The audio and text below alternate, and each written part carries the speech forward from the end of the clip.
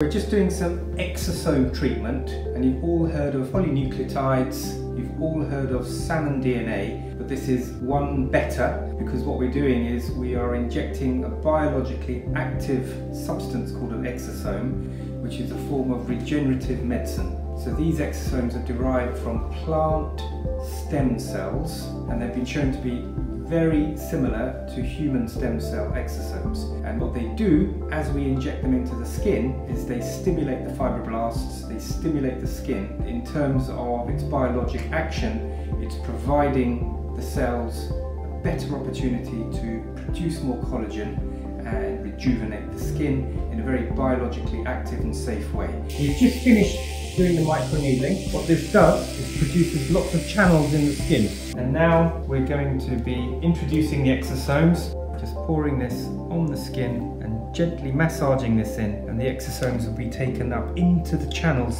that we've created with the microneedling to produce the biological effect.